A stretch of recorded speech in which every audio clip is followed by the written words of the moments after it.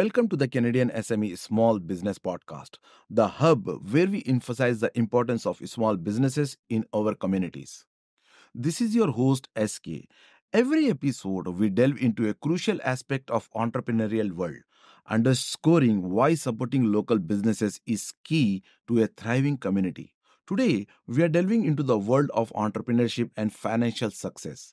We are set to explore strategies for business growth, wealth creation, and building financially resilient and scalable businesses, and excited to share insights that can empower entrepreneurs on the journey to financial freedom.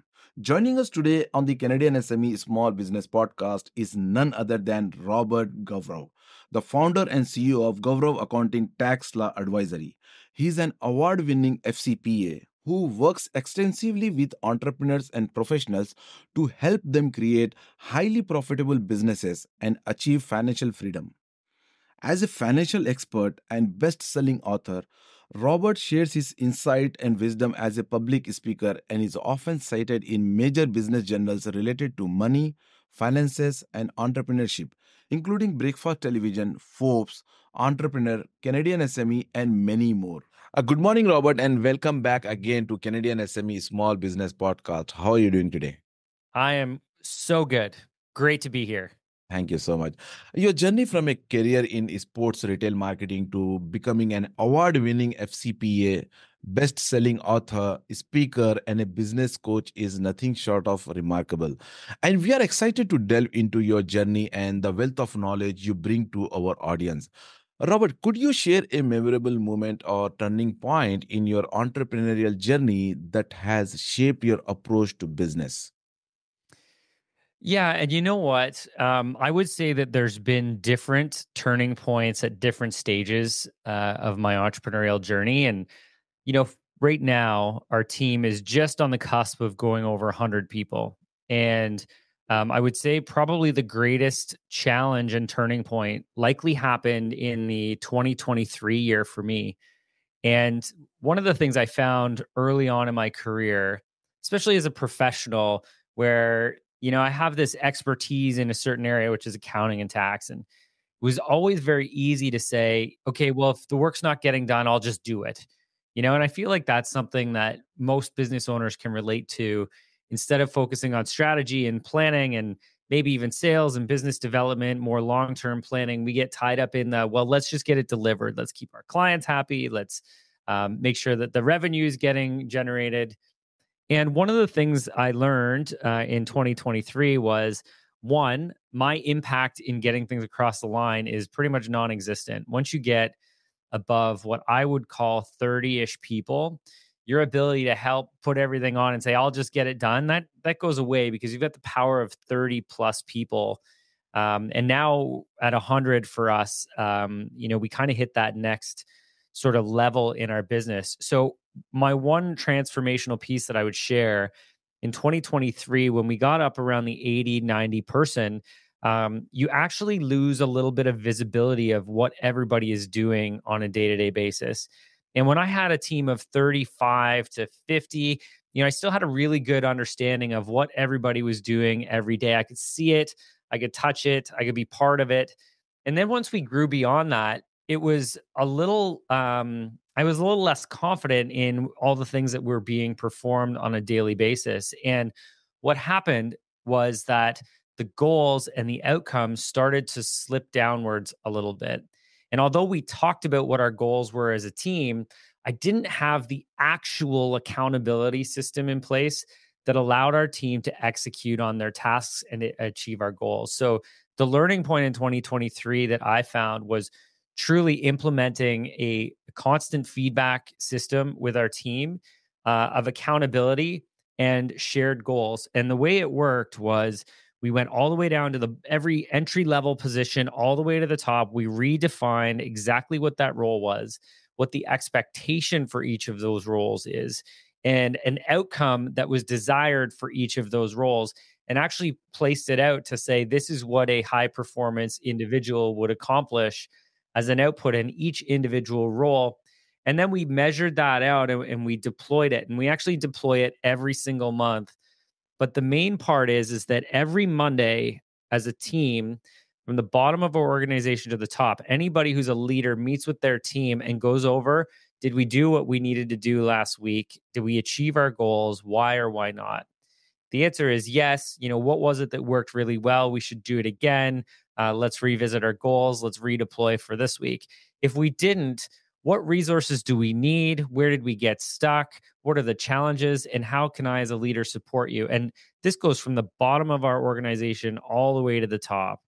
And by going through that accountability, everybody shows up wanting to share good news. Nobody wants to show up and not have achieved their goals. So it's really allowed for clarity for the team and true accountability from the top to the bottom of the organization. And I would say that that has been a transformational element of our business that's changed everything in how we do it. And it's maximized our outputs and results.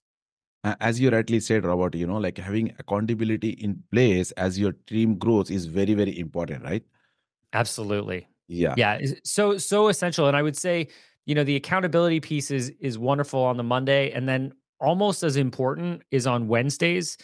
Every team lead checks in with their team and says, for 15 minutes, one-on-one, hey, how you doing? How's life? Is everything okay? How are you making it with your goals? Do you need any resources or support from me as your leader?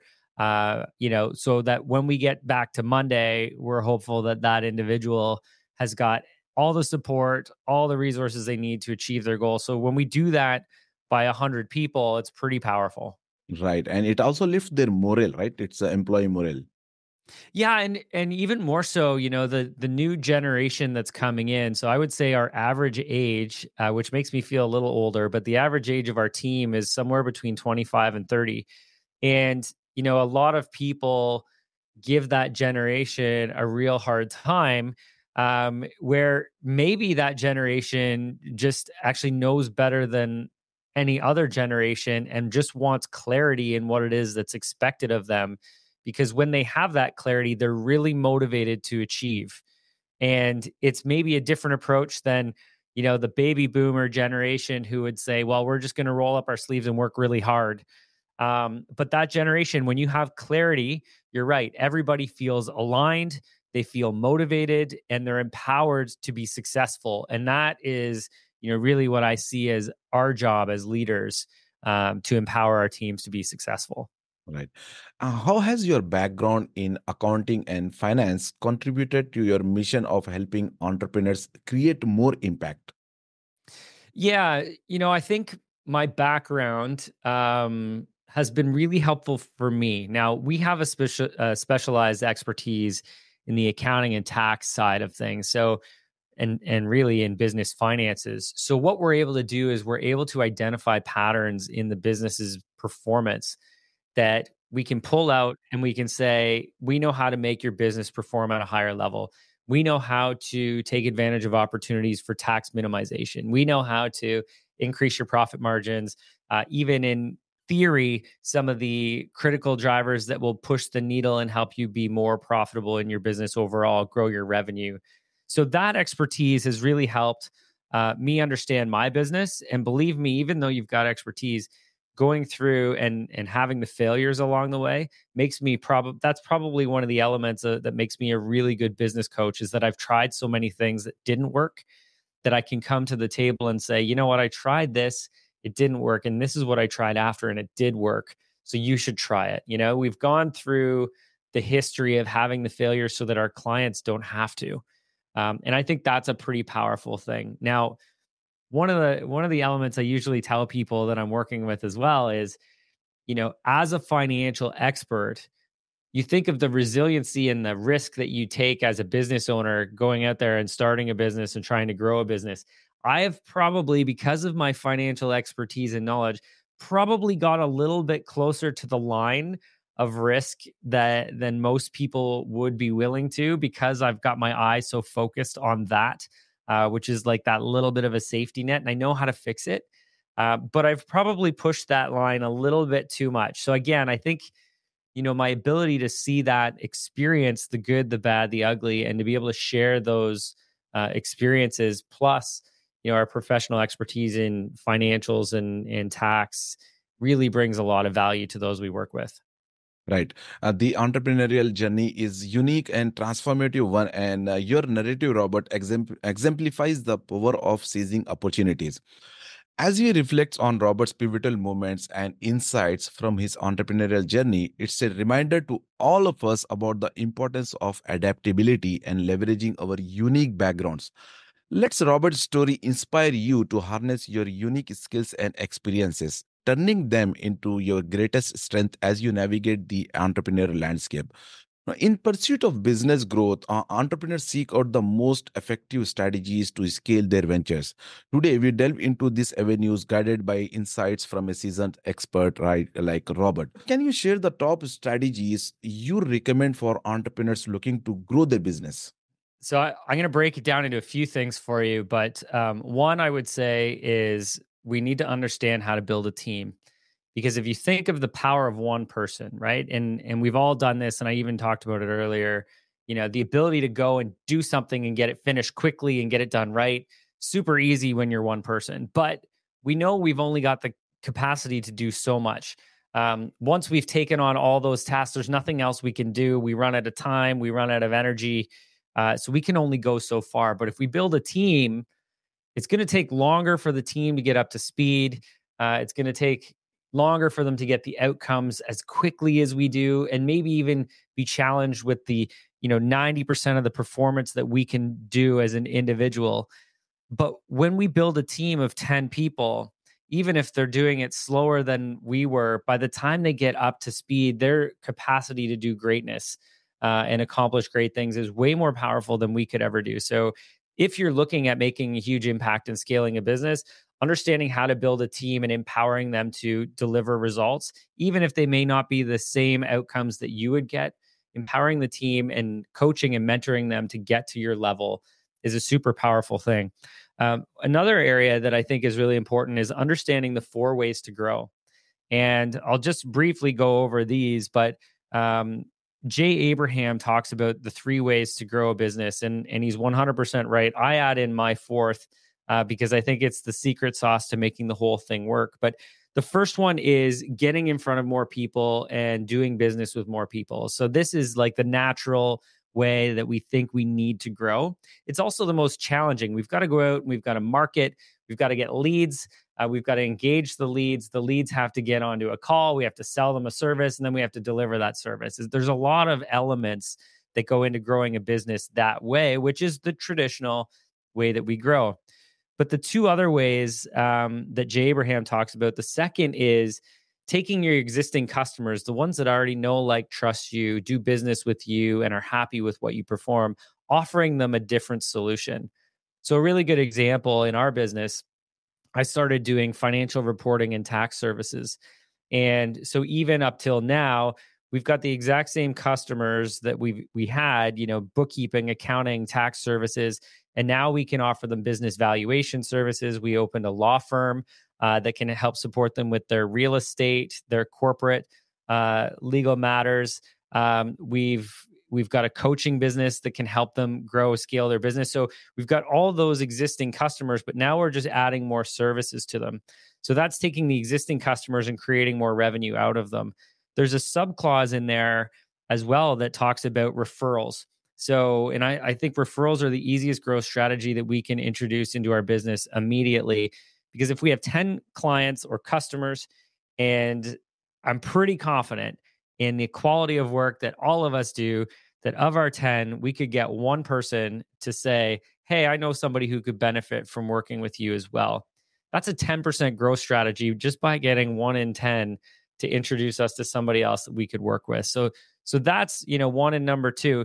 Number three is my favorite one, and that is to look at charging more for what you deliver, which is really about pricing strategy. So if you think of this one is super powerful because the more you charge for delivering the same outcome, the more profit and bottom line income you generate. So here's a good example.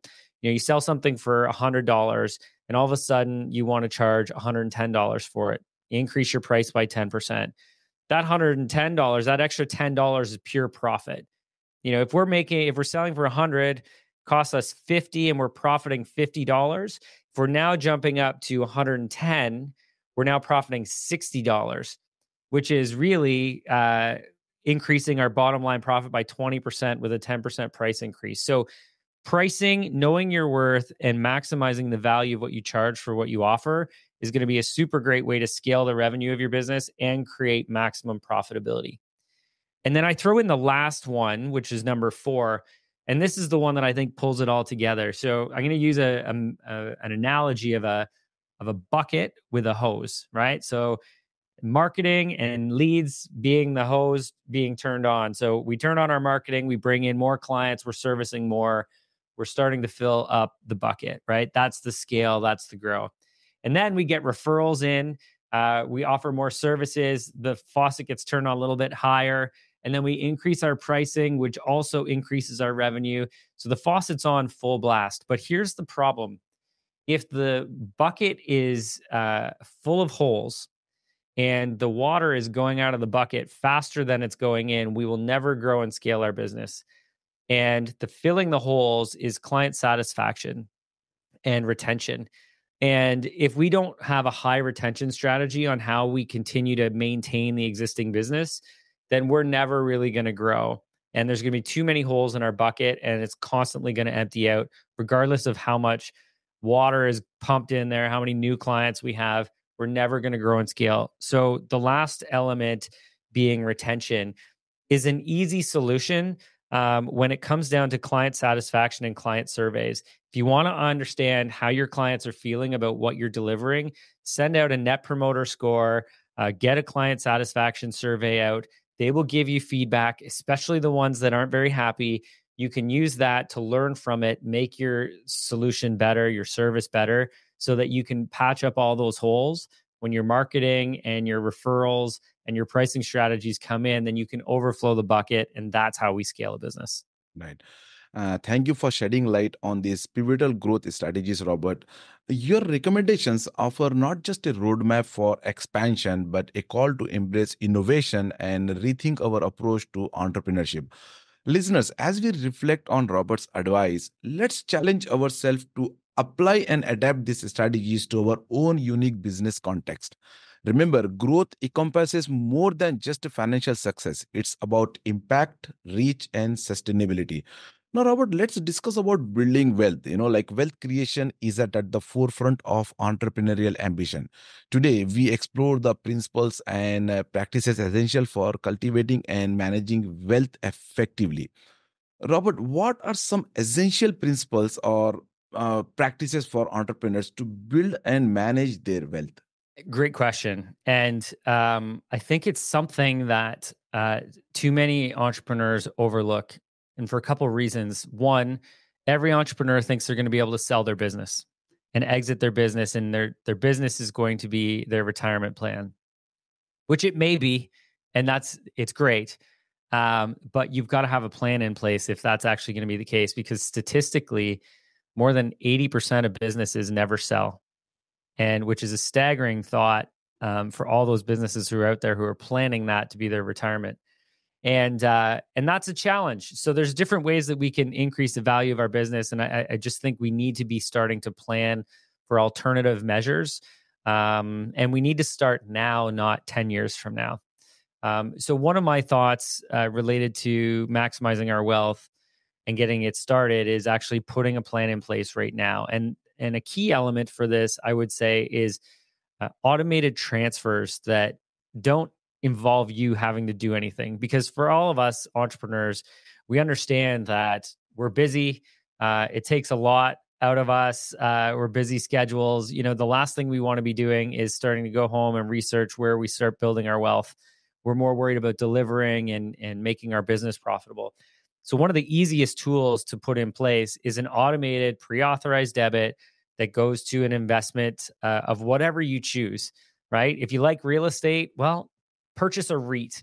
You don't have to go out and buy a residential home and have the issues of plumbing and electrical and bad tenants. You can invest in a REIT, which is ultimately just investing in a fund that has real estate in it. And what you can do is set up a pre-authorized draw from your business bank account every single week and just get started. And for the Canadian market, for sure, if you're thinking of your tax-free savings account room, which is over $500,000. I like the $100 a week as a starting point to say that's $5,200 a year. That if you just put $100 a week into a TFSA, choose your investment, make it real estate, make it tech stock, make it whatever you want, get that automated plan happening. And after a few years, you have $20,000 in there. You're going, wow, that was really easy. I didn't even notice that happening. And the play is that the more surplus cash we continue to have in our business, the more we continue to allocate on a weekly basis. If you feel like you've got extra surplus cash, turn it to 200, turn it to 1,000, turn it to 2,000, whatever that looks like for you. But one of the things about entrepreneurs is that we're super resilient. And when it comes to resourcefulness of our cash resources in our business, if we don't have enough money in our bank account, we will find a way. We'll find a way to get the money in our bank account because statistically, more than 90% of businesses go week to week on cash balances inside their business, but every single one of them keeps it going, And so those businesses keep finding a way to put money back in their account. Why not put a little bit of that pressure towards automating our wealth accumulation strategy? So that would be a key one. And I think you nailed it when you said, let's get started, right? Like if we wait until we're 45 or we're 60 to get this plan started, regardless of the pace, the earlier we get started, the easier it's going to be to build wealth accumulation in our lives. Right. Robert, could you share some common pitfalls or misconceptions that entrepreneurs should be aware of, like, when it comes to wealth creation?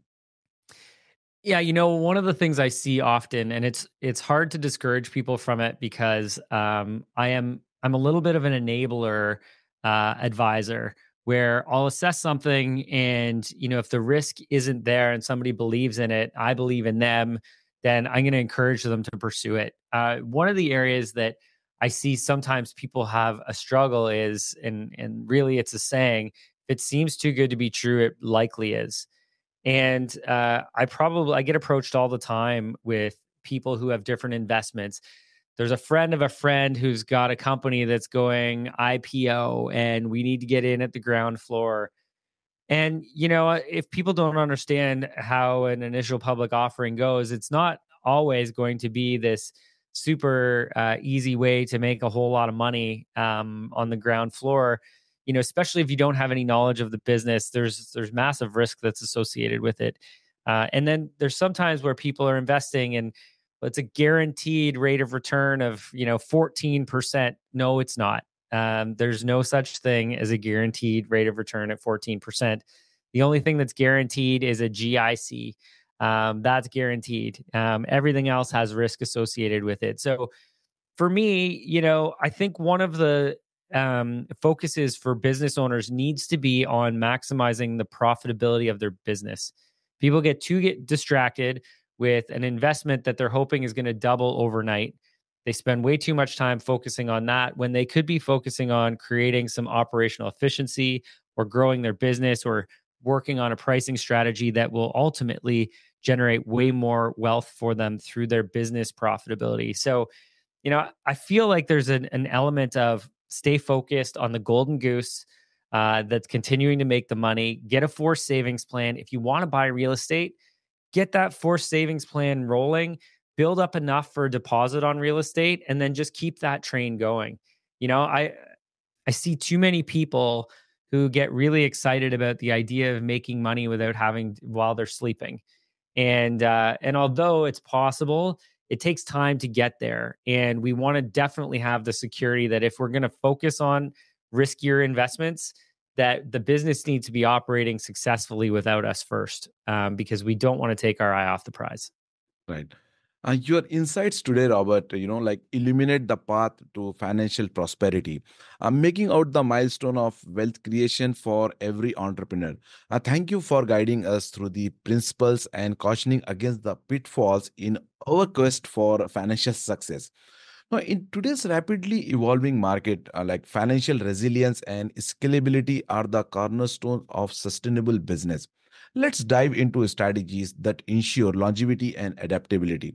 Robert, how can entrepreneurs ensure their businesses are financially resilient and capable of scaling effectively? Yeah, and it's an interesting time out there right now. And the media is portraying it as a very scary place to be an entrepreneur right now. I actually don't think that's the case. Although I do see a lot of people tightening up. So if you're selling something that's a luxury item, sometimes those purse strings get a little tightened because the media scares everybody into no longer consuming. Um, but here's what I would say is opportunities like right now, and I'll look at right now with an economic recession sitting there right around the corner for us right now. I would say there's more time and opportunity right now than we may ever see in our lifetime. We've been through COVID. The economy has been all over the place the last couple years, and we're seeing the result of a lot of excessive spending right now, which is causing economic situations that are a little bit tighter. But here's what I would do in this instance, right? The number one focus that we need to look at in our business when times get a little tight, or if we're trying to make sure that we want to position ourselves to be very resilient. First thing we want to look at is our cash resources. Now, one of the statistics is more than 80% of businesses that fail, which we know half fail over a 5-year period, more than 80% fail because they run out of cash, not because they don't have a good business, not because they haven't built a good team or they have an innovative product. It's just because they run out of cash. So, the number one way to make sure that we avoid any sort of failure or position ourselves to be extremely successful is to make sure we have the power of cash resources. So, looking at that, there's a few thoughts from my end. One, I would make sure that we're collecting cash as early on in a transaction as we possibly can. For accountants, traditionally accountants would do work, send an invoice out, maybe a couple months after the work was completed, and then get paid a few months after that. It's a very bad practice. The upfront investment from a business standpoint, they're paid all the payroll, all the costs associated with pulling everything together, and then they're going to get paid 3 or 4 months down the road. Terrible business practice, right? The idea should be you should get paid if you can at a minimum the time of delivery, right? Because there's risk associated with collecting money beyond the point of delivery. The longer you go out, the less people remember how you helped them. So less likely they're going to pay. Even better than at the time of delivery would be before you even start. So if you can push that cash transaction from post delivery to pre delivery, it will hugely impact the amount of cash resources you have available on hand and will change the power that you really have in your business. And for anybody who's paying interest rate now at 7, 8, 9, 10% in their business, by moving that cash forward would save that 7, 8, 9, 10% on interest by having those cash resources available. So that's, one sort of thought. Collecting anybody who owes money to you in your accounts receivable, go after that right now and bring it in. A super easy way to positively influx your cash into your business. Look at your inventory or unused capital items or equipment that you no longer need, or maybe you don't need them right now. Sell them, put the cash back in your business, use that as a position of power. So, as you can tell, there's a whole bunch of different ways that we can bring cash into our business. Here's the other side. Don't let cash go back out of your business. Don't drain it all out, business owners, and put it all into your pocket because your business needs it. One area that I see business owners make a mistake all the time is they go out and they buy vehicles. They've had a good year. They've got money in their bank account and they go out and they pay cash. And it's like this moment of pride that somebody paid cash for their vehicle. And I think it's the craziest thing ever. A bank is so happy to lend you money on a vehicle because they can secure it. And we need the power of cash in our business.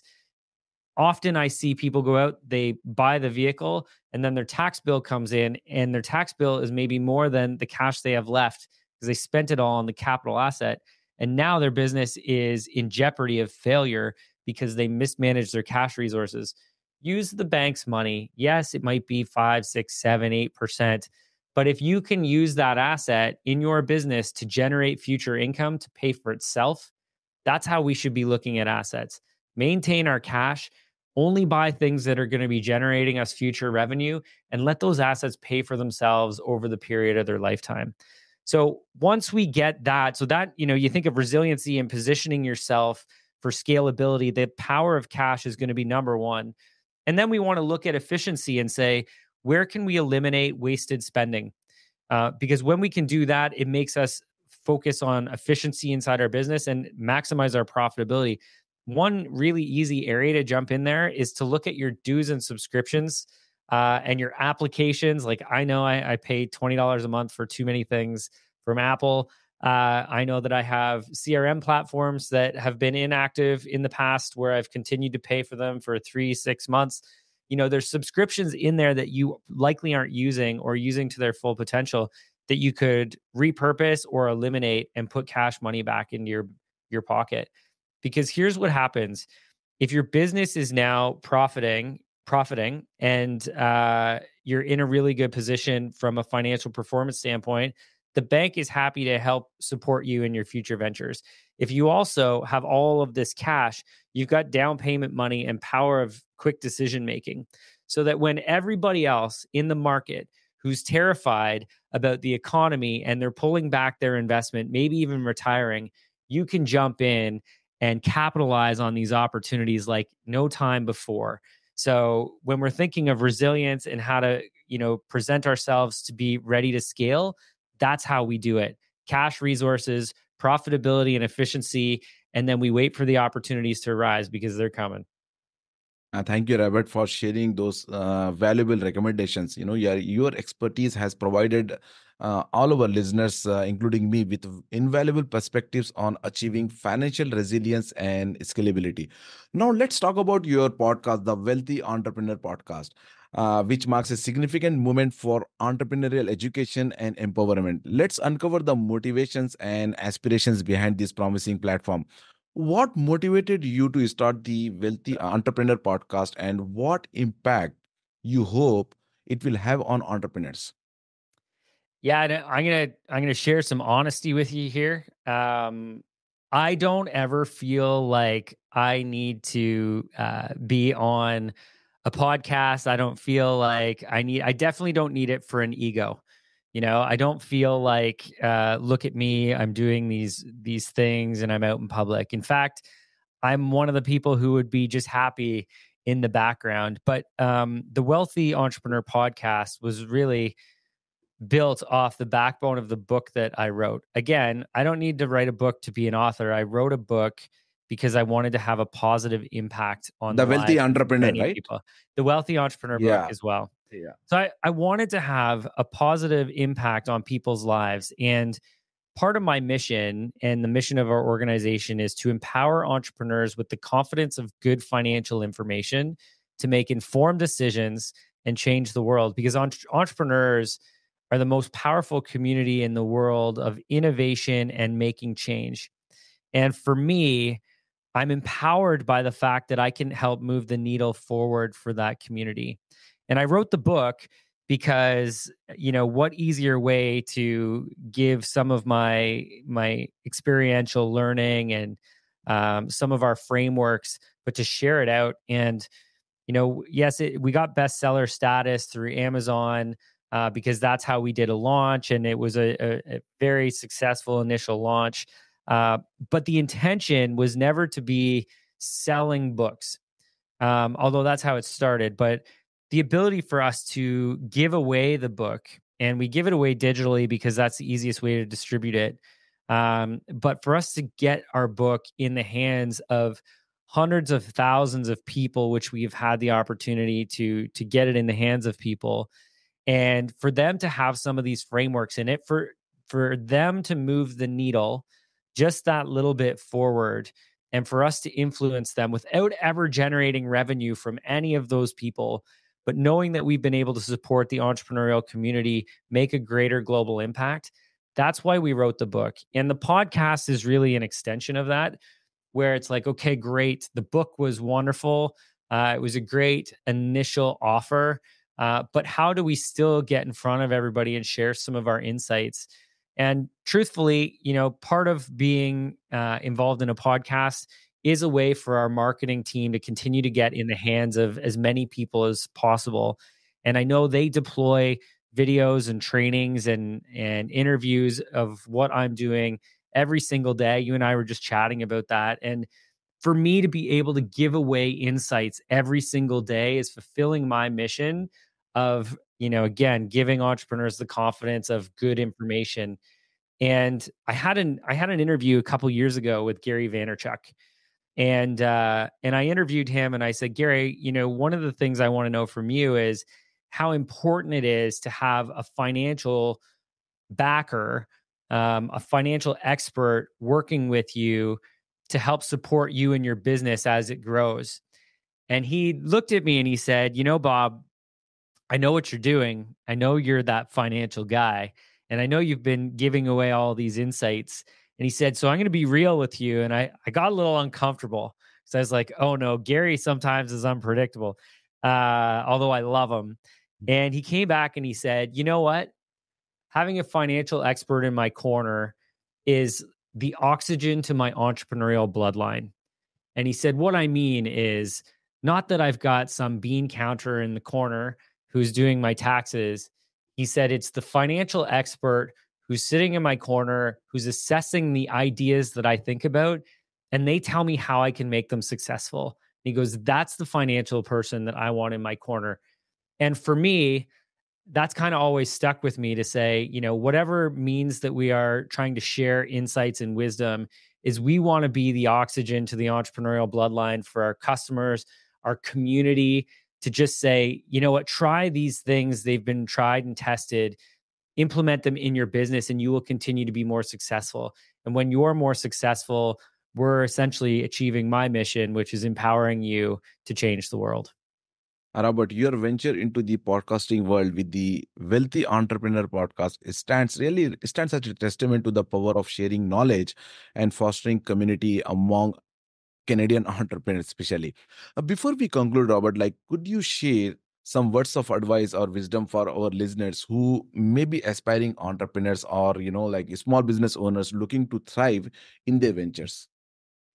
Yeah. So here's the one guiding principle that I think every business owner and entrepreneur needs to understand, that if you are going to build something that's really going to have a positive impact, or it's going to fulfill your mission, it's going to be part of your growth, you need to understand where you currently are. And what that means is you need to understand how your business is performing.